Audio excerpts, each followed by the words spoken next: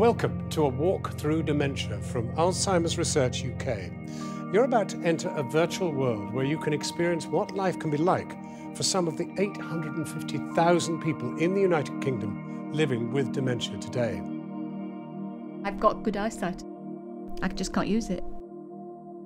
The connection has been broken between the brain and my eyes. The challenge we've got as a charity of trying to communicate the reality of what dementia is like for people using virtual reality is a uniquely powerful way of doing that. My senses have to be in touch online all the time. I could get very disorientated very quickly. I remember when they showed us the 360-degree videos early on in the process, just mind-blown. It's the first time I'd ever seen it. You can start swirling it around in real time and seeing what the space looks like. It just gets you thinking.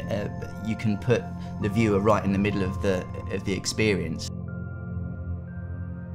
Lots of people were walking past, seeing other people with this strange cardboard, and they kind of drew them in, you know, what they're doing, what they're looking at. So we got a lot of people, I think, who probably wouldn't have normally stopped if they knew we were talking about dementia, but actually it pulled them in, and we had really good conversations with people.